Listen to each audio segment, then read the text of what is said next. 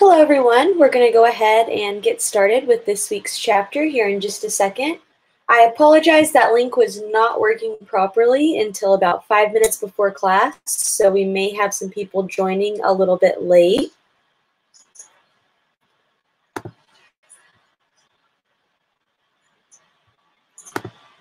Sorry about that, I did not have the other screen muted, so there was a little bit of an echo. But the link was not working properly, so we are starting a little bit late today.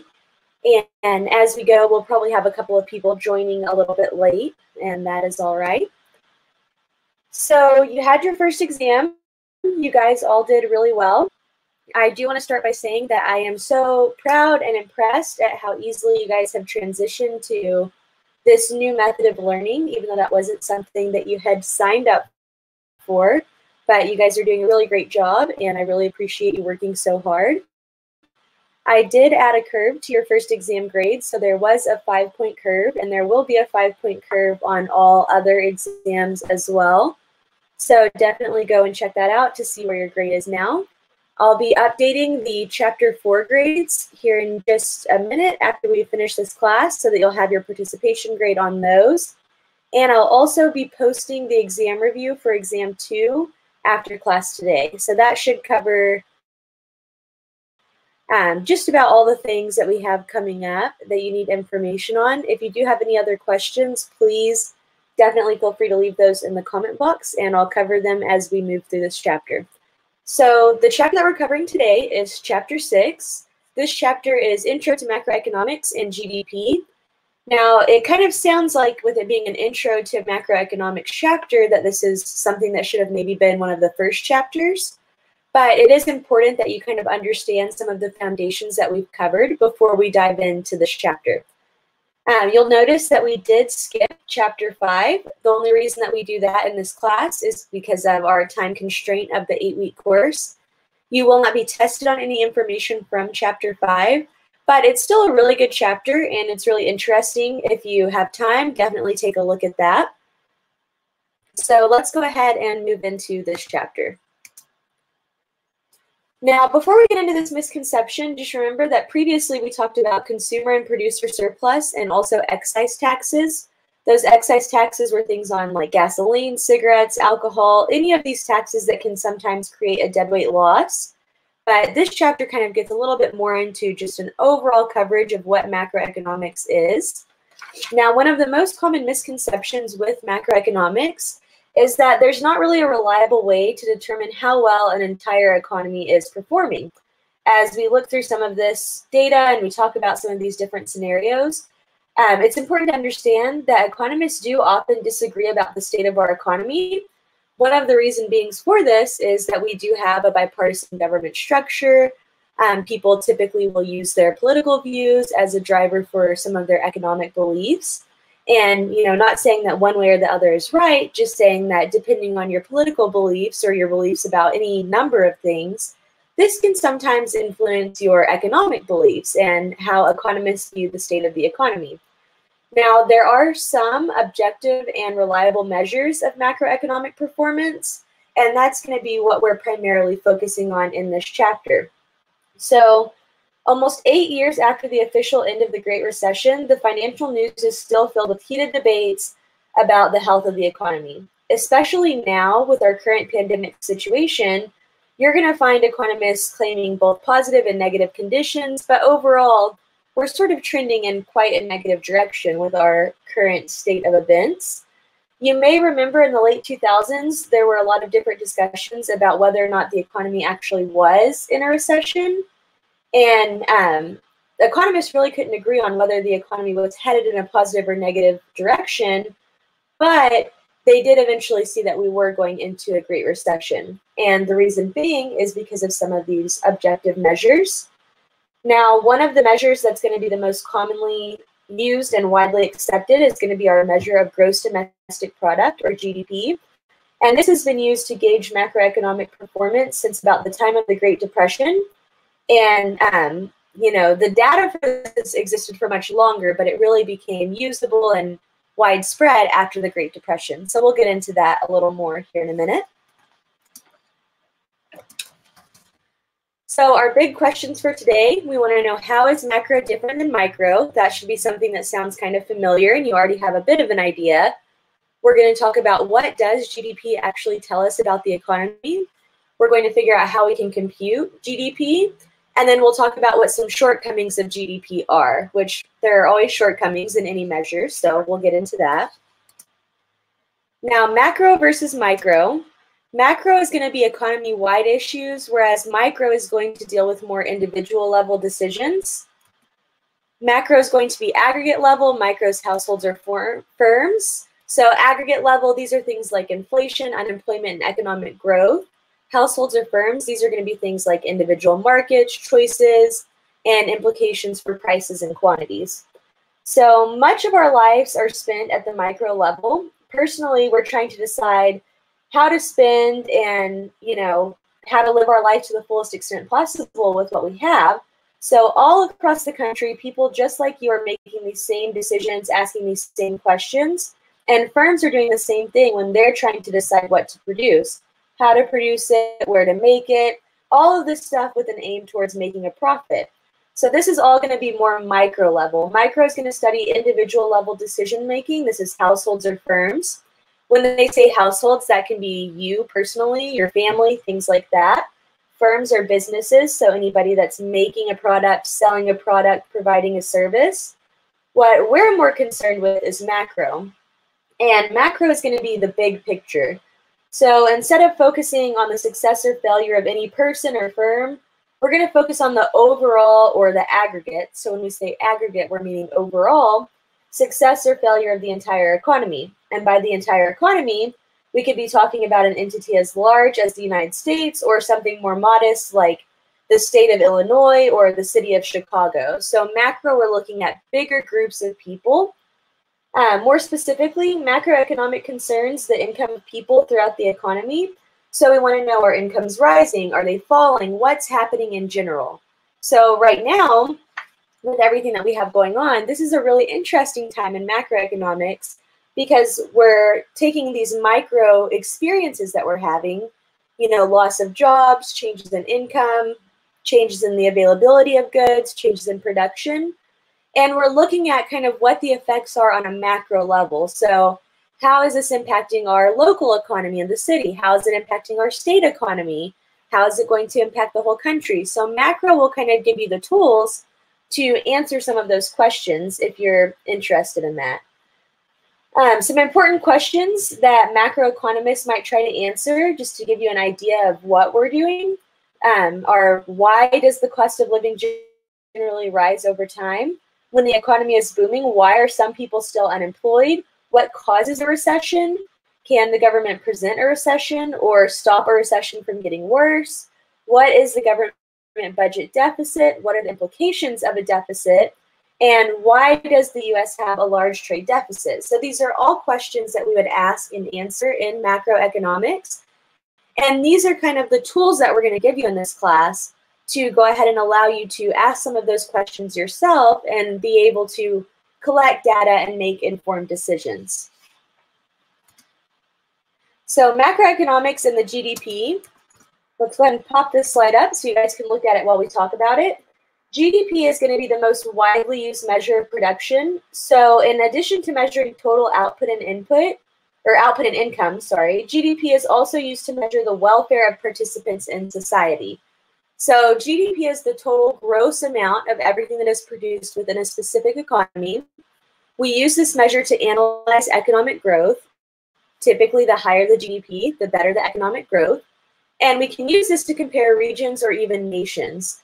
So an important note here that's kind of going to get discussed more in depth later in the chapter is that some quality of life measures are not easily captured quantitatively. Now, what does this mean? Quantitative measures are numbers. It means that you can put a number on it, you can quantify it. It's like math, anything where you can get a definite number. Quality of life is not something that we can easily quantitate. And the reason being, what I think is a great quality of life may not be what you think is a great quality of life. Our standards of living and our expectations of quality of life can be very different than those in other countries. So this is kind of one of the caveats that comes with GDP. Even though GDP is a proxy for well-being, we use it as a measurement for well-being, it does have a lot of different kind of shortcomings. So be mindful, there's a tension here between the desire to make economic measurements simple to understand and the true underlying quality of life that we can't easily capture quantitatively.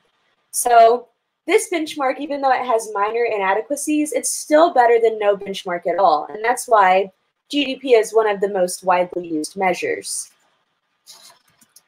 Now, defining GDP, or gross domestic product, I'm going to go ahead and pop this slide up so you can look at it here for a second. GDP basically functions as our barometer for the economy. So what exactly does that mean? What it means is that when GDP goes up, this is implying that our national output and income are both higher. And when GDP falls, this implies that our economy is producing less than before and that total national income is falling. So output and income are essentially going to be the same. Nations that are producing a large amount of high-value output are relatively wealthy. Nations that don't produce much high-value output are relatively poor. The output you produce is sold, and you get income from what you sell. So that's kind of how we're able to sort of equate output with income. And we'll go ahead and move on to the next slide. We're going to skip these little videos during our lectures, but again, if you're looking back over these chapters and you need a little bit of extra context, definitely feel free to message me and I can send you the links for these videos. So 3 things here. We want to know, why is GDP useful to examine? Well, first of all, GDP allows us to estimate the living standards across time and nations. What that means is it's sometimes hard to compare the US to like Uganda, for example, or the US to Europe. And this GDP measure gives us a more level playing field and gives us data that we can use. GDP is useful because it helps us measure economic growth. So it helps us identify, are we in an expansion? Are we in a recession? What's going on there? And also, GDP allows us to determine whether an economy is experiencing short-run expansions or recessions. So long term, we can use historical data to make decisions. And in the short term, we can figure out what exactly is going on. So as you can imagine, there are economists all over the world right now that are trying to figure out, is this going to be a short-run recession? Is this going to be a long-run recession? How will the stimulus checks and the government intervention help? Will they hurt? When are we going to get back to normal? All of these different things. So they're using this data right now to make decisions about what's going on with our life and with society. Now we're going to do a practice what you know question. Gross domestic product, or GDP, also measures what? So I'm going to give you guys a second to answer these before we move on. And remember, GDP is output, which is also equal to something else. So that's a little hint for this question. Very good. I see some answers coming in already. The answer is C. It measures a nation's income. So wonderful. You guys are doing a really good job. Now, whenever we're measuring living standards, total GDP, it's not going to be as accurate for cross-country comparisons because it does not adjust for the population size of a country. Now, what that means is that we just measure GDP in kind of generic terms. We don't really adjust for different sizes, different populations, things like that. Per capita GDP is a more accurate measure. Per capita GDP just means GDP per person, and here's the formula. So I'm going to go ahead and prop this whole slide up so you can look at it. Definitely make a note of this formula. You will need it for your homework. You will need it for your exams. But per capita GDP, all we do is take our given GDP number and divide that number by the population of a country. This gives us average living standards in a nation. So they have an example here, and they're saying that China has a higher total GDP than Germany does. So if we were just looking at regular GDP, that's this column over here in billions, you would see China's number is much higher than Germany's. And if you didn't really know much about either country, that might lead you to believe that China is a wealthier or better off economic-wise country than Germany is. Now, when we use the GDP per capita, we take these GDP numbers in this left-hand column and we divide them by the populations of the countries. And these are things that you'll be given as well. But whenever we do divide them by the population, we get that China's 2013 GDP per capita was about $6,807 per person, whereas Germany's was about $46,269. Now, a good way to think about GDP per capita, that's like saying the income per person on average in China for 2013 was only about $6,807 per year, whereas in Germany, the average income per person was about $46,269. So when you look at these two numbers, it's now pretty evident that Germany is actually better off economically than China is, but you wouldn't know that just from these regular GDP numbers. It's this GDP per capita calculation that gives you a little bit more insight into what's actually going on. Now, something that it's important to kind of understand is this actually the average income per person? Not exactly, and we'll talk about that more on this next slide. So this is the world's largest economies, and we're looking at these GDP, so we're organizing them by GDP in 2013. You can see that it has the GDP regular number, the GDP per capita numbers, and this first column is in billions, the second column is just in US dollars. And you can see that we have the US, then China, then Japan, Germany, all the way down. But when you start to do these per capita numbers, this list changes quite a bit. So it's important to understand that when you get GDP, you're just getting a total for the entire country. Whereas when you have GDP per capita, this is giving you an average per person. It's based on the population. And this is a much more accurate measure. There are people that aren't actually making $53,042 a year in the US. This is simply taking an average based on the population. Again, this might not be the most perfect measure because there's some people that maybe don't work. There's some people that don't make this much. Some people make significantly more than this. But this is simply an average number for the economy, and it does give you some more insight than just the GDP numbers do. Now, we can also use GDP data to measure economic growth over time or changes in our average living standards. So when economies grow and living standards rise, this can be indicated by an increase in the real GDP. The figure on this slide is figure 6.1, and this shows the change in inflation-adjusted GDP per capita for the US from 1965 to 2015. So we have our years over here on the x-axis, and we have our average real income per person, or our GDP per capita, on the y-axis over here. And if you look at this graph, even if you don't really know a whole lot about GDP, you can see that this is trending upwards. And what that tells us is that living standards rose in the US over the past 50 years, even though growth wasn't necessarily positive in every year. You can see some dips here where the growth wasn't positive. So the question for you guys to kind of think about and maybe type an answer in or a comment is, why can we infer or guess that living standards have risen in the US over the past 50 years, even though our growth wasn't positive every single year? So I'll give you guys a second to kind of think about that.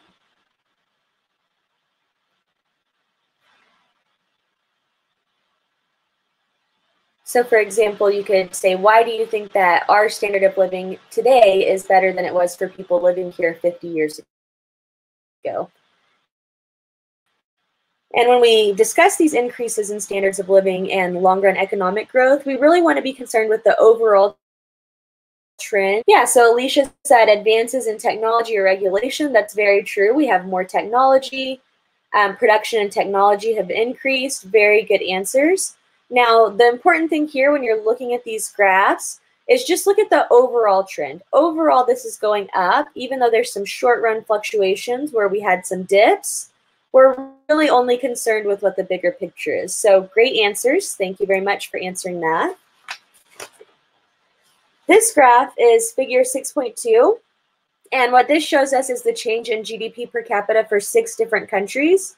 So economic growth, or a lack thereof, varies dramatically across countries. Not every country grows by the standard, which is an annual 2% rate of the US. And you can see from this graph that India was kind of level, and then they had some pretty significant growth here.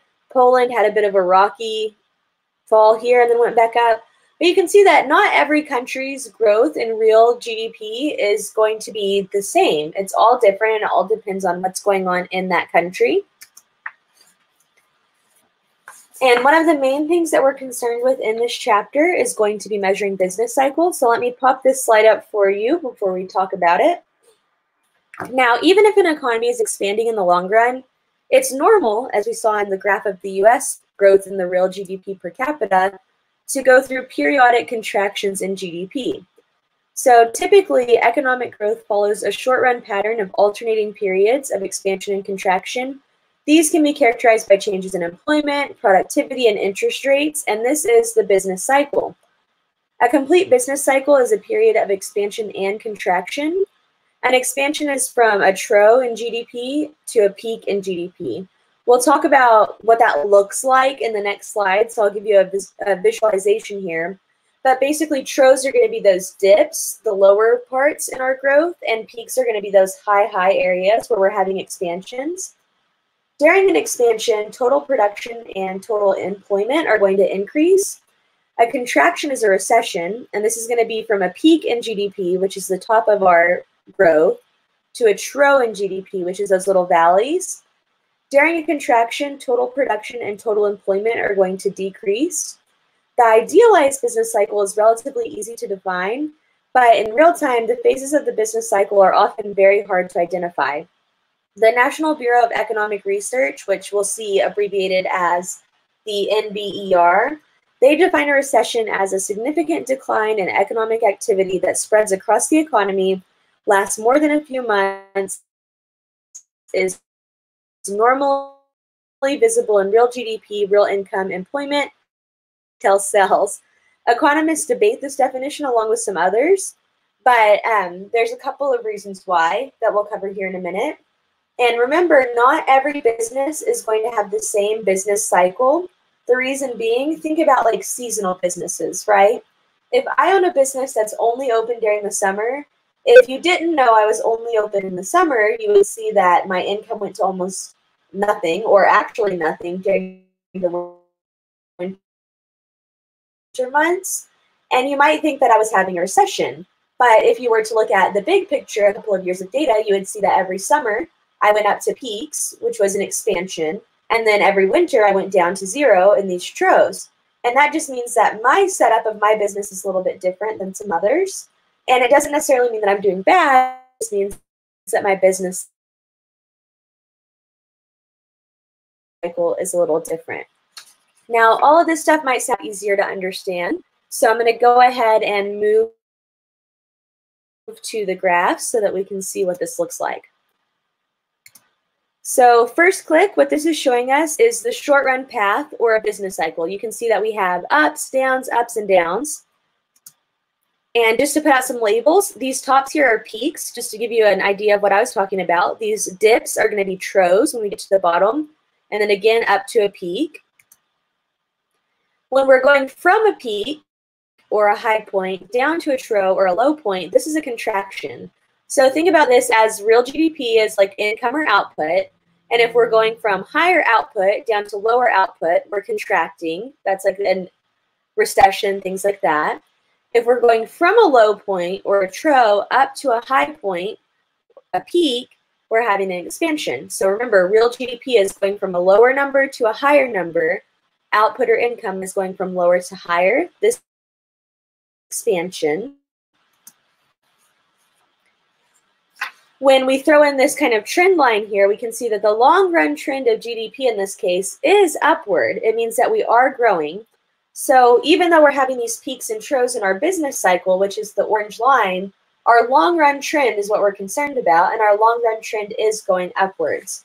So whenever you're working on your homework and preparing for your next exam, this graph is a really good graphic to keep with you because it does explain the majority of this chapter in a simple picture. So definitely make a note.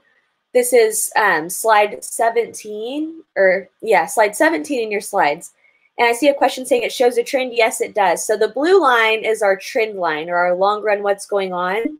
This orange line is just the short run. We want to see overall what's happening. If we took averages, if we had actual numbers, this long run line would show us a trend. So great comment there. And let's go ahead and move to a realistic example of this. So this image is figure 6.4 from your book. It's a plot of the US real GDP over time with contractionary periods or official recession shaded. And I want you to see that during these shaded periods, it's a little hard to see the smaller ones. The bigger the shaded recession period, the more clear this is. Real GDP is consistently declining in these contractionary periods. So you might remember that there's a recession that began at the end of 2007. That's this great recession that we talk about all the time. And you can clearly see this episode happening in the data. Now, overall, we can see that this real GDP is trending upward if we're just looking at the big picture. But during these shaded recession areas, there are periods where we have a contraction or a recession that's happening. And this is just kind of showing you with the US data what's happening. Yeah, but in reality, this period was a very trying period for the economy. And the point is to say that it is insignificant in the long run of things, but during these years, 2007 to 2009, it was a very significant time in the short run, but long run it is quite insignificant. So wonderful comments coming in. You guys are doing a great job, and I really appreciate the interaction. Now, when we're looking closely, we're talking about how do we measure the GDP and how do we figure it out. We want to know, why does GDP count the market value? I'm going to go ahead and pop up the rest of this slide so we can talk about it. But we need to compute the market value of goods and services in order to aggregate and form the measure of GDP. So the market value of a good or service can be defined as the price per unit multiplied by the quantity produced. Quantities alone don't really provide enough information. The units for various quantities can't really be added together. It doesn't make sense to add gallons of milk, cups of coffee, pounds of steak, all of these different things. So even though we produce a lot more corn than cars, why are cars a more important part of our GDP than corn is? And I'm going to give you guys a second to think about that question. We're saying quantities don't really provide us with enough information. The example they're giving here is that in 2010, the US produced 12 billion bushels of corn and 8 million cars. If we just look at these quantities, it would kind of tell us that maybe corn is more important to GDP relative to cars. But why is that not true? Why would cars maybe be more important to GDP than corn is, even though we only produced 8 million cars, but we produced 12 billion bushels of corn? Why would cars possibly be more important to our GDP than corn is? And I'll give you guys a second before we move to the next slide on this one.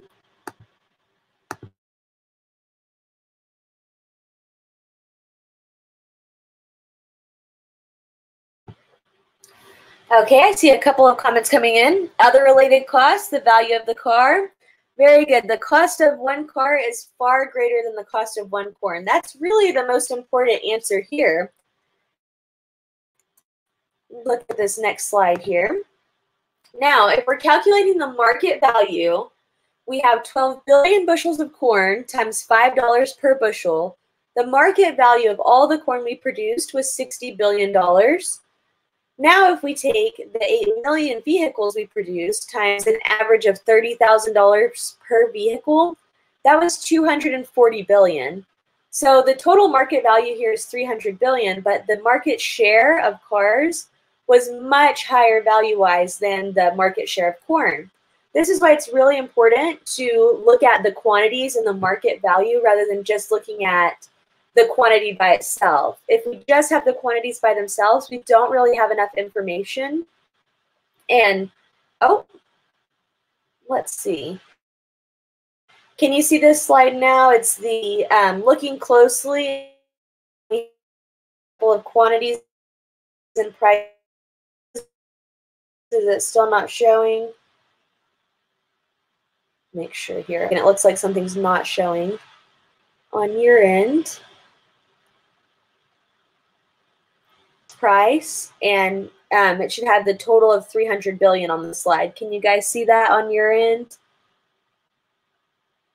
Okay, it looks like you can see it now. Jessica, if you can't see it, oh, there you go. Okay, there might be a little bit of a delay. I typically use an external Wi-Fi, but that hotspot is dead, so I have to use my home Wi-Fi, and it's not the best. So I apologize if there's a little bit of a delay because it's just not working very well today. So sorry about that. Thank you for letting me know, Jessica. Okay, so looking closely at how we measure the GDP to just get in a little bit more, GDP is going to include both goods and services. So let me pop up this slide so you can look at it. Goods are going to be tangible things. These are things that we can physically touch. It's going to include things like food, clothing, cars, and houses. Services are intangible. So it's not necessarily a product that you can put your hands on, but this is going to be things like healthcare, entertainment, advice, travel, banking. The composition of our industries and economy has really changed over the last 50 years, and we'll talk about what that is and why we think it's true. So what do you think we have a higher percentage of our GDP? Do you think that most of our GDP comes from goods that we produce, or do you think that most of US GDP comes from services?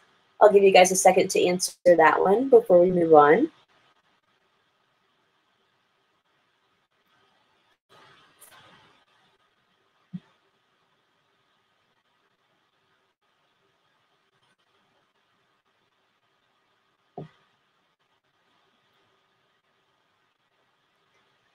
Services, that's a very good guess. That's very true. So a higher percentage of our GDP comes from services today than ever before. Today, services actually account for over 2/3 of our total output.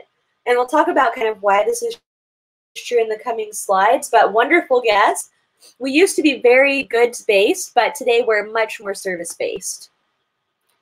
So this graph right here is figure 6.6, and it's just showing you that over the past 50 years, one big shift that we've had in the US particularly has been out of manufacturing goods and into services. In the past, our dominant industries in the US were things like automobiles, steel, and household goods. But now a majority of the US GDP is service output. So this is things like financial advising, transportation, retail, technology services. And this is showing you that services as a share of the US GDP since 1960 has grown. It used to be only about 50% here in 1960. So this 0.5 is showing you a percentage that in 1960, services were only about 50% of our GDP.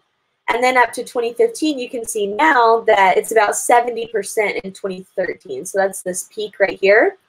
And today it's even higher. And the reason being is things like outsourcing. We don't really do a lot of stateside production on a large scale. Our industries are much more service focused. So again, wonderful guess. Now, an important distinction to make whenever we're talking about GDP and changes in GDP and things like that are intermediate versus final goods. So intermediate goods are goods that firms are going to repackage or bundle with other goods to be sold at a later stage. The examples I give here are milk sold to a coffee shop and tires sold to a car manufacturer. So the picture on the left is showing a customer buying a final good, which is the latte, and the inputs that are sold to the coffee shop are milk and coffee. These are intermediate goods. So now milk that's sold like to a consumer directly in a grocery store, this would be considered a final good. But milk that's sold to a coffee shop to be put into coffee, this is an intermediate good because the final good here, the final purchasing item, is the latte. On the right side, we have a worker at a car manufacturer that's holding a tire. The tires that are sold to the car manufacturer are intermediate goods. The car is the final good. So the tire could only be a final good if it was sold directly to the consumer from an auto store. But in this case, they're selling the tires to the car manufacturer. The car manufacturer is putting the tires onto a car. And then the final good that's being actually sold is the car. Now, why do we care about intermediate versus final goods? Well, if we counted all of the goods that are ever produced, we would be counting a lot of things twice. In the example with the coffee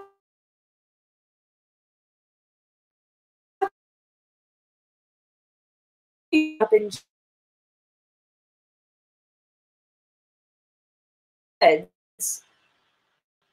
So we can only count final goods that are sold directly to consumers, and this keeps us from double counting some items. Now, some more examples of final goods. Final goods are goods that are sold to the final users or consumers. It looks like it was buffering a little bit, so I'm sorry if there's a break there. But to get an accurate GDP estimate and avoid double counting, final goods are what we include in our GDP. Intermediate goods are not included in GDP. Now, it's cutting out, or if you guys can't hear me, if you'll just send the comment so far with this.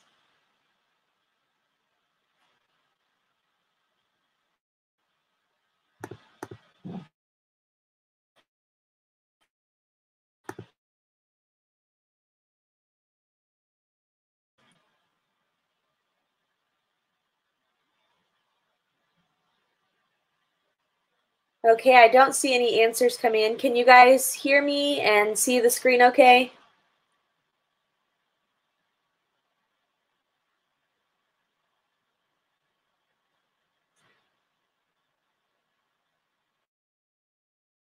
And again, I apologize for the technical difficulties today. The Wi-Fi is just a little overloaded.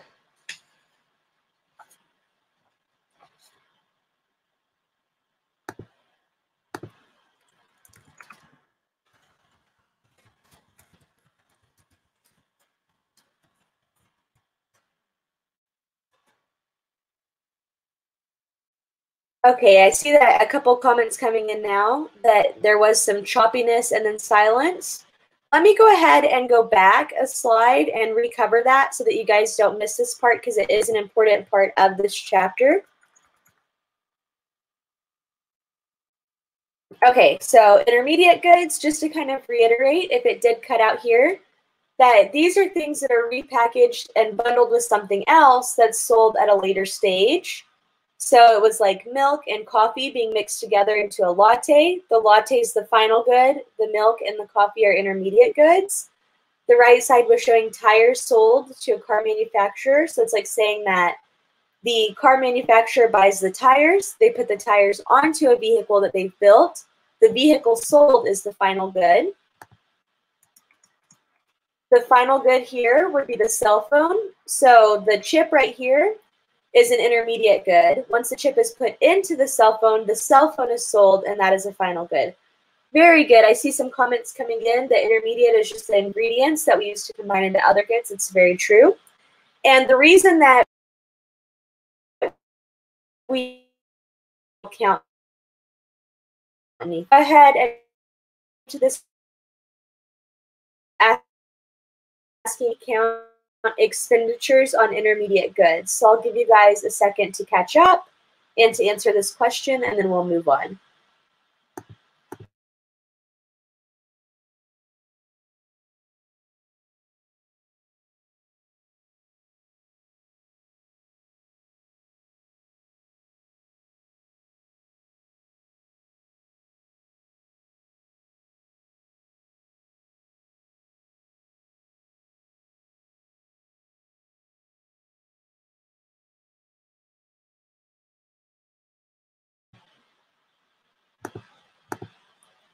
Okay, despite my choppy Wi-Fi, it looks like you guys are getting this. And the reason that we don't count intermediate goods is to avoid double counting. So very good answer. Now let's go ahead and move on a little bit. This is just an example to kind of show you the intermediate steps in production and then move to the total final value. This example we're not going to go through just for the sake of time, since we're a little bit behind on this slide, but it is just to give you an idea of value that's added and then the final sell price, and to show you that this total price of $338 is what would be included in our GDP, not all these intermediate good options that happen. So production from a particular period, we want to avoid issues with double counting. A new car is produced and sold in 2014. 2 years later, the owner decides to sell it. Now, the sale of financial assets such as stocks and bonds is not going to count towards GDP. Whenever we sell financial assets, these are going to be transfers of wealth, and they're not actually new production. With this particular example, if we have a new car that is produced and sold in 2014, and then 2 years later, the owner decides to sell it, we don't recount a good that was produced 2 years ago. Therefore, used cars that are resold, these do not count in GDP because we've already counted them whenever the car was first sold. We would be counting that car twice, even though it was only produced once. So remember, used cars, financial assets like stocks and bonds, these are not going to count in GDP. A couple of important caveats here. Brokerage fees are not going, these are count as payment for a service. We do include the brokerage fees in GDP. Now that would be like the fee that you pay a financial advisor or somebody that manages a portfolio. If money from a stock purchase is used by a firm for investment, the amount that is used for investment is included in GDP. These are kind of very finicky and specific caveats here. I'm not going to quiz you on like the kind of finer finesses of like what is and isn't counted. It's just an important thing to note. I'm going to let it catch up. Okay. Looking at GDP as different types of expenditures, the Bureau of Economic Analysis is the government agency that tallies GDP data, and this is called national income accounting. This formula on this slide is a very important formula. You definitely want to write it down. Y is output, so that's GDP is basically what this formula is for. And GDP is equal to consumption plus investment plus government purchases plus net exports. Now, we're going to walk through what each component of this means, but just know that net exports, this NX is going to be exports minus imports. That's going to give us that net export number. So I didn't tell you guys this already, so I'm going to go ahead and just give you this one. But the biggest component of GDP is consumption. So definitely make a note that in any country, the biggest component of GDP is consumption, but specifically in the US. Consumption is much bigger than the other components. In the US, it's about $10 trillion a year. Net exports are typically actually going to be negative in the US because we import more than we export. Now, that's not necessarily a bad thing to import more than you export. It just means that our particular economy is more service-based, so we tend to bring in a lot of consumer goods, more goods than what we're able to export.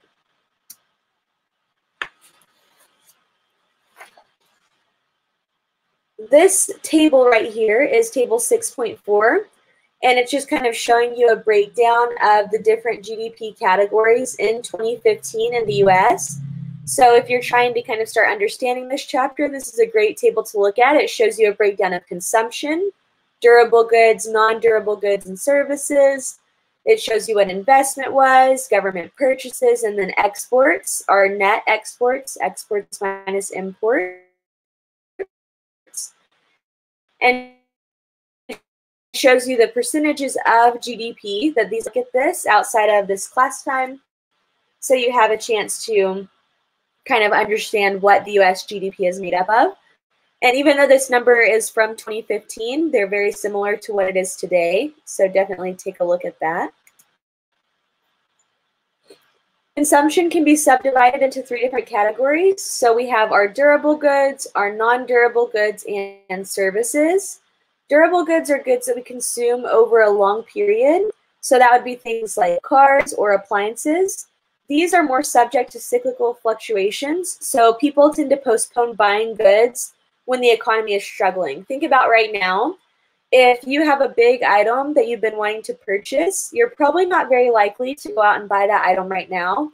One reason being a lot of the stores are closed. Another reason being you maybe don't have as much disposable income as you typically do, or you're concerned about how the economy is doing. So like, let's say you have a fridge that works pretty decently, but you've been wanting to buy a new expensive big fridge. You probably would put off buying this new expensive big fridge for as long as you could because it's a big investment. It's a very big purchase.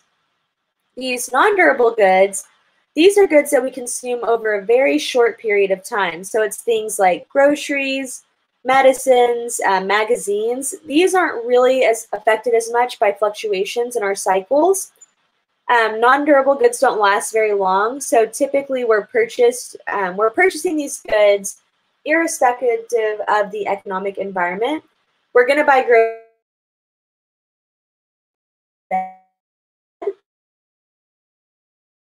So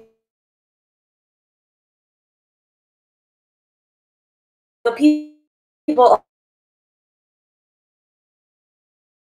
we buy durable goods during contractions.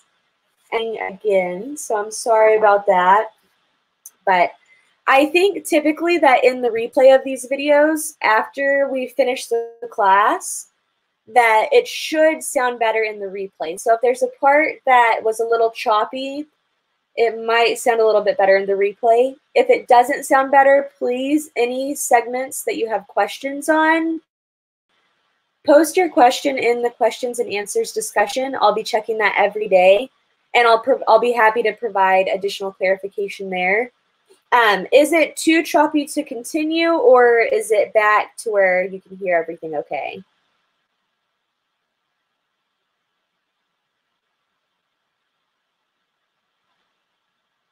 I see the first part of your question that says, is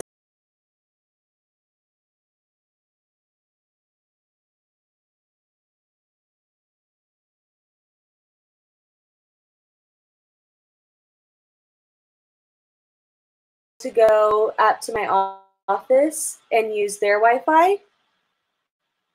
I have to just stay at home unless it is an emergency, so it's not great. I will have the hotspot. No, that's okay.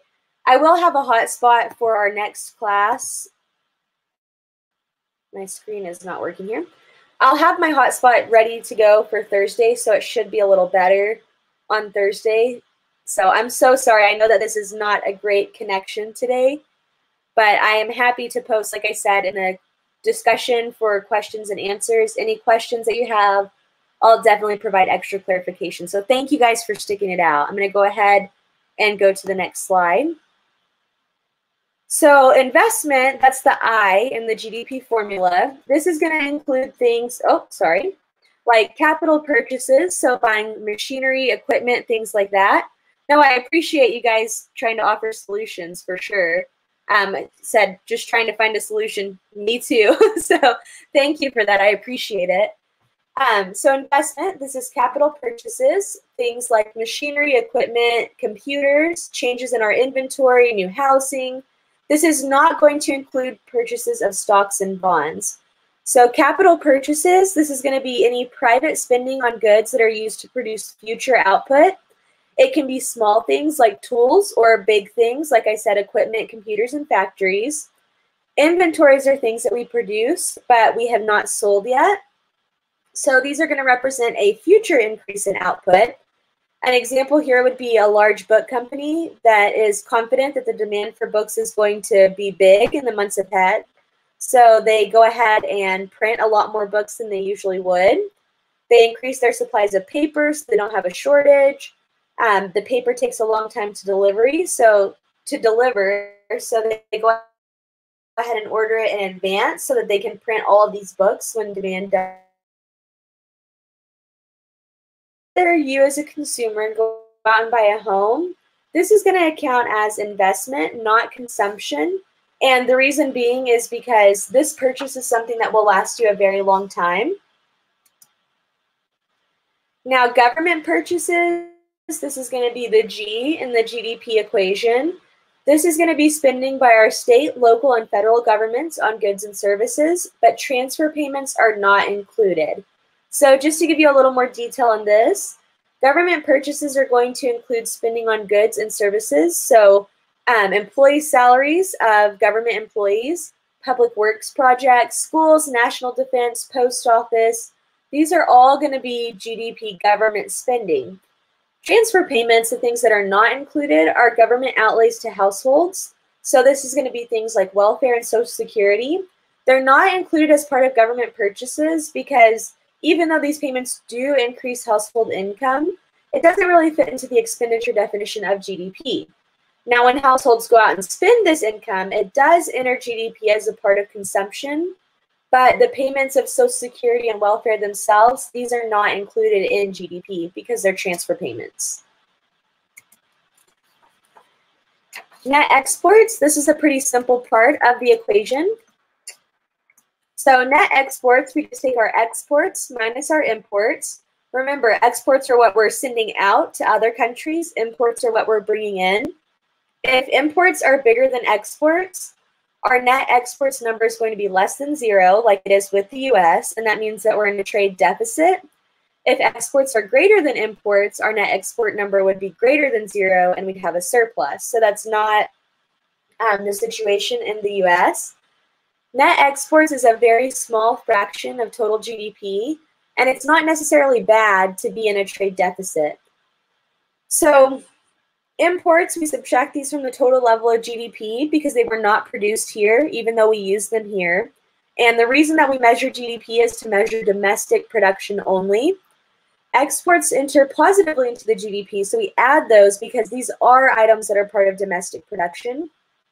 In Chapter 19, which is much later this semester, we'll talk about exports in a lot more detail. But just know that a trade deficit is not necessarily bad.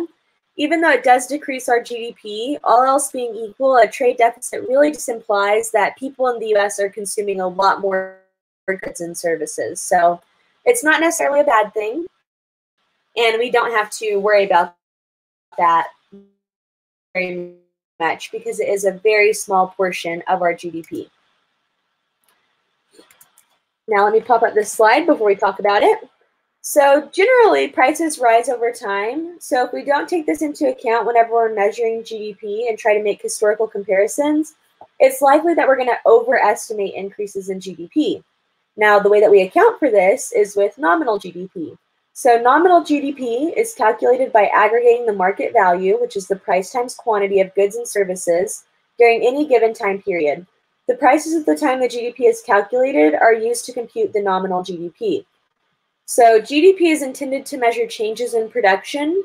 We want to be sure that we hold prices constant over time to kind of account for inflation. Real GDP, this is going to be GDP that is adjusted for inflation. We have a particular year that's going to be our base year, and the price of goods and services in that base year are what we use to calculate the market value of the goods and services other years. This just means that we're adjusting GDP for inflation. It's just a really long-winded way of saying that. The GDP deflator, you'll see that a lot in this chapter. This is going to be a broad price level index, and we use this GDP deflator to remove inflation from nominal GDP and calculate real GDP. So this all sounds a little complicated, but basically real GDP is inflation-adjusted GDP, and nominal GDP is normal or currently priced measurement of prices. So here's a practice what you know. How is real GDP different from nominal GDP?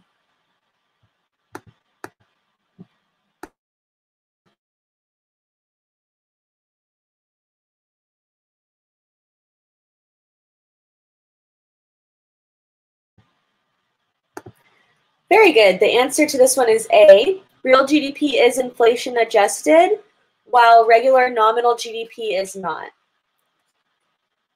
So just to show you graphically, this blue line is what nominal GDP would look like with current prices. This red line down here is real GDP. The difference between the two is just an adjustment for inflation. So that's just to kind of graphically show you what real GDP looks like in comparison to nominal GDP. Now, the next few slides use numbers from this table. We're not going to be able to do all of these examples because we are running a little short on time, but I do want to go ahead and move you to this formula to show you what formula you'll use. Now, there are two steps to converting nominal GDP to real GDP. The first step is we divide nominal GDP by the price level in the current year, and then we multiply by the price level in the base year, which is always going to be 100. Now, it's important to note here, multiplying by 100 does not make this value a percentage.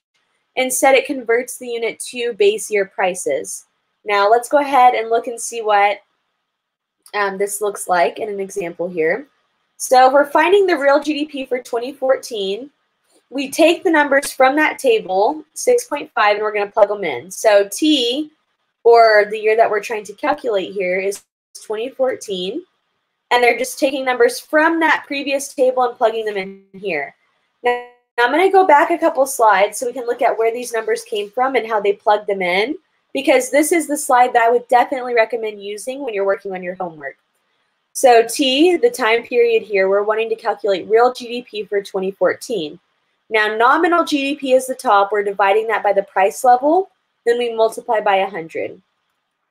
So if we go back to this graph, we find the year 2014. Nominal GDP they just took from right here. And then the price level is given right here. So again, all they're doing is taking numbers from this table and plugging them in. They took the nominal GDP that was given, divided by the price level that was given, multiplied by 100. And you can see now that that's the real GDP for 2014. It's inflation-adjusted GDP. That would be a better number to use for comparisons or trying to calculate changes based on historical data. Now, this is 2014 real GDP in 2009 prices. What that means is we took out all the inflation from 2009 to 2014 to give us a better number. What you'll notice here is that real GDP is always going to be a little lower typically than the nominal GDP, and that's because the nominal GDP includes inflation, real GDP does not. Growth rates, this is another important formula here. The triangle here, if you've taken a lot of math classes, means change. So this is the percent change formula. And we're using the new value minus the old value, all divided by the old value. So new value is value T. Old value is value T minus 1. So again, the T just indicates new value. T minus 1 indicates an old value. You're not actually taking something minus 1. This is just to show you what you're plugging in. New value, old value, divided by old value. This formula down here where it shows you the percent change in GDP from 2011 to 2012, this might be a little bit easier of a formula to see and understand. It's the same thing. They're taking 2012 GDP minus 2011 GDP divided by 2011, all multiplied by 100. Now, multiplying by 100 here is not the same as before. Here, the 100 is used to convert the decimal to a percentage. So it's telling you that the GDP growth in 2012 was what percentage from the change in 2011.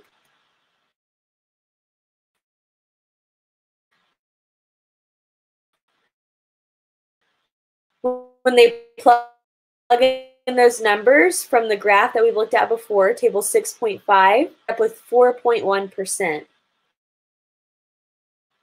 Now, what 2011 to 2012? And I realized that there's a lot of formulas in this chapter. The math is not really hard. It's just the plugging in things that can be a little bit difficult. If you start to work on your homework and you're having any trouble with this, definitely post in the discussion Q&A, send me a text, call me. We can work through some example problems. Once you get the hang of these, they're really not that bad. It's just a matter of being able to identify where you need to put things and getting comfortable with that. So if you don't feel great about this right now, I promise you'll feel a little better the more of your homework that you work on. So the price level or GDP deflator growth rate is going to be the price level growth rate or the percent change in the price level. All they're doing here is the same thing. New number minus old number divided by the old number. So all three things right here are given. This is always 100. It's just a matter of taking what is given and figuring out how to kind of add those numbers together. We really won't get very deep into these in this particular class. This is really just an introduction to what's going on here. So all that I want you to be able to do is to look at these formulas and plug in given information. I'm not expecting you to really make like strong, inferences from your answers. I just want you to be able to say that like here, the price level change was 1.9%. It went up 1.9%.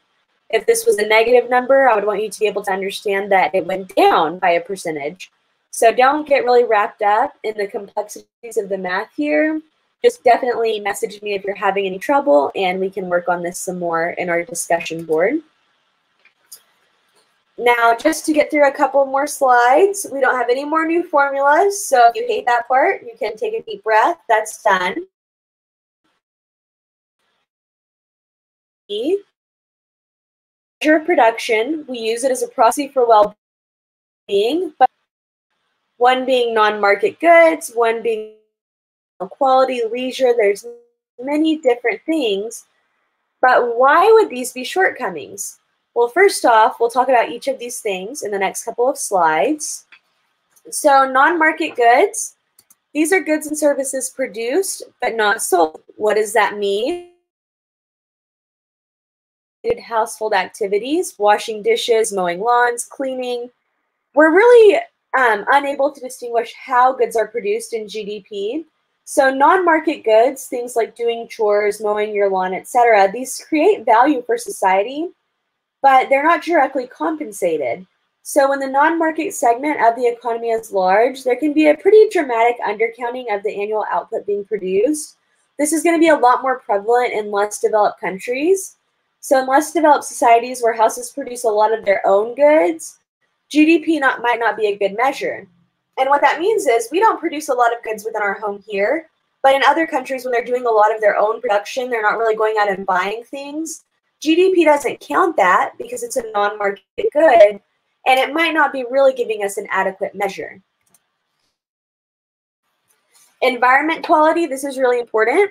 Environment quality is not included in GDP, but low environmental standards can lead to health issues and a lot of other undesirable features. So generally, we're going to assume that people are going to assign a positive value to beautiful scenery, clean air, clean water, but we don't really count any of these in GDP. In fact, it's often the case that countries with greater GDP have a lot more pollution, so GDP might not be an accurate measure of well-being, because if a country has a really high GDP, but they're super like polluted and things are really gross, there's not really a lot of well-being there.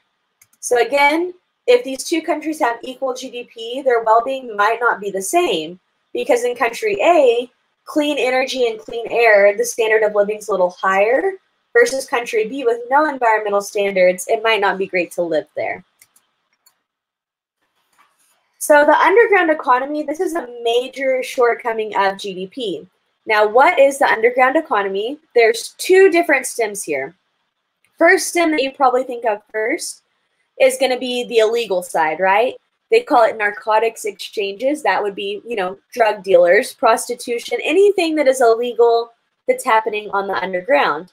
Do you think that these narcotics exchanging managers are reporting all of their income to the government every year on their tax return? Do prostitutes report all of their income? No, they don't.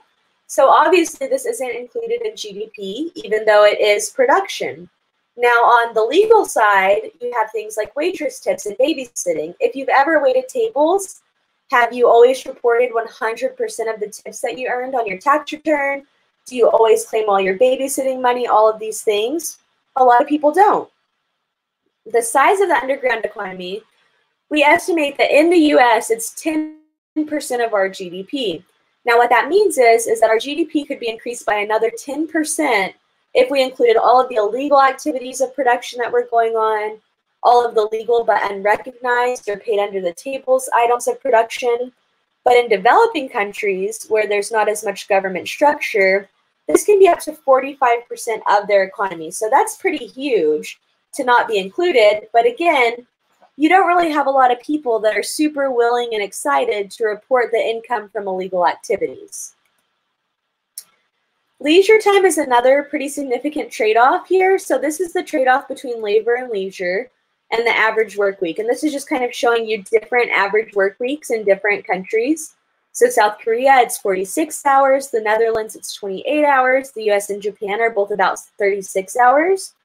And the question here is, you know, who's better off? Higher levels of GDP are highly correlated with a better environment, higher quality, and better access to healthcare, more education, more leisure time.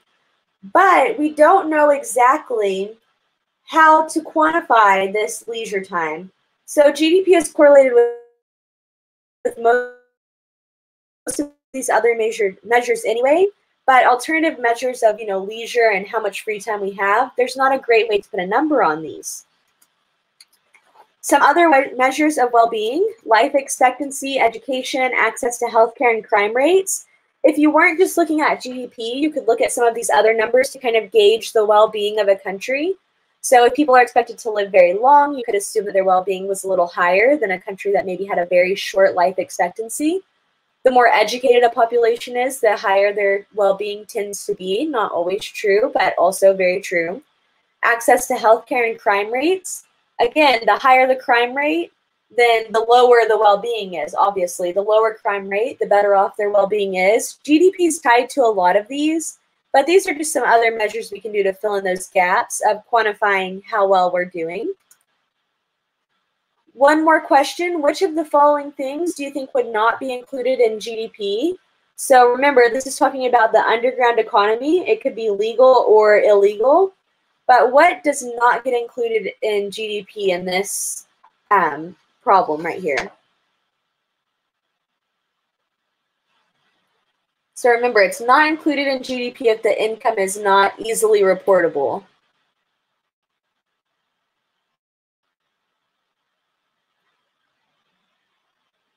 B, very good. So Michael paying the neighbor kid to mow his lawn. This is not something that would be reported in GDP. The neighbor kid, he's very dishonest. He doesn't report his wages. Overall, in this chapter, we learned a measure of economic output, which is GDP, the market value of all final goods and services that are produced in a nation within a specific period are going to be your GDP numbers. We use this GDP to examine economic growth, fluctuations in economic activity to determine a long-run trend, and to make comparisons between countries. So I realized that this particular lecture was very choppy. We had a lot of technical difficulties, and I'm so sorry about that. Please definitely look over this chapter, and I'll start next lecture with questions on this chapter. So if you're feeling a little confused or stressed, don't worry. We're not done talking about this yet, and we can cover whatever you want to next Thursday. We'll go over the next chapter, but I'll also answer questions.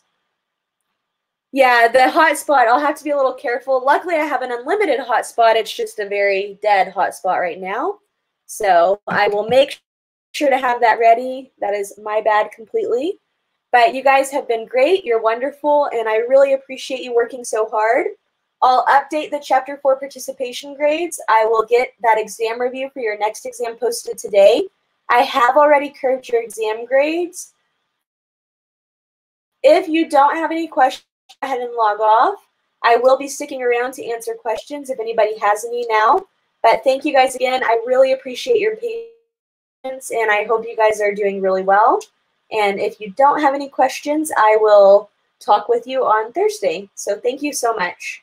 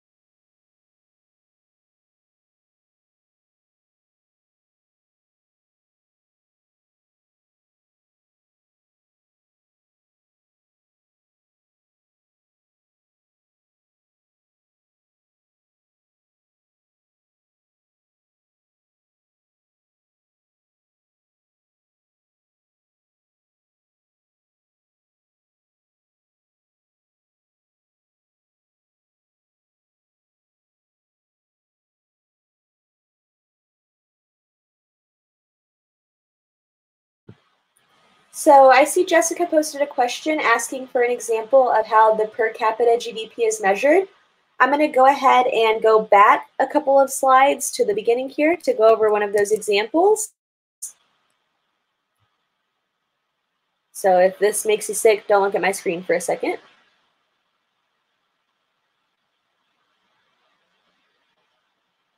Okay.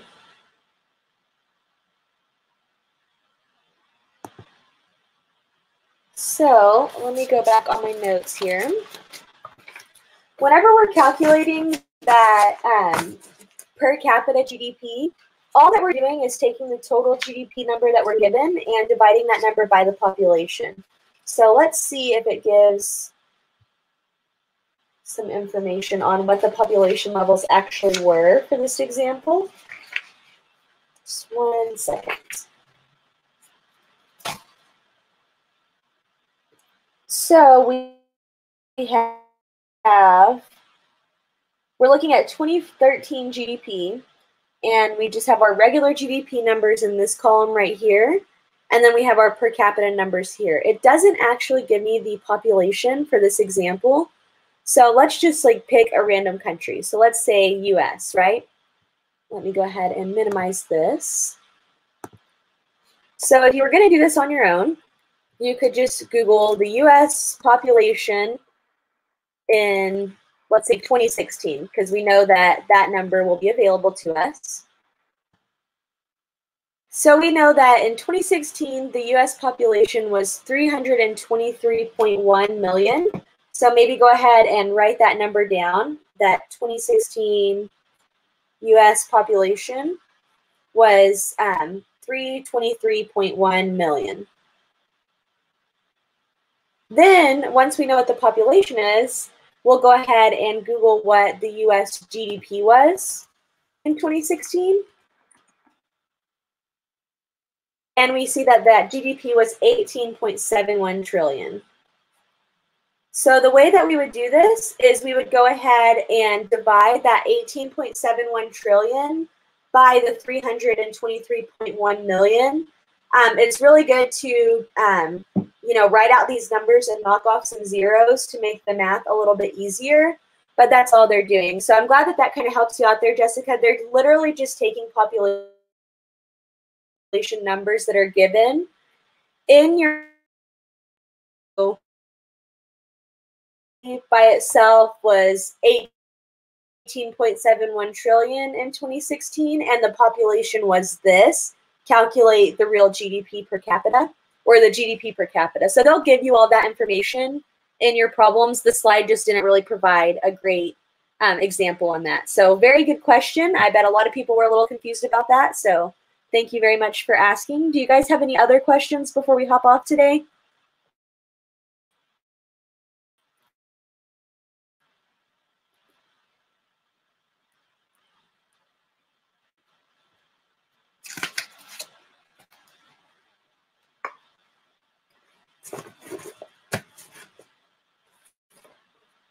Okay, I don't see any more questions. Oh, thank you, Jessica, for asking.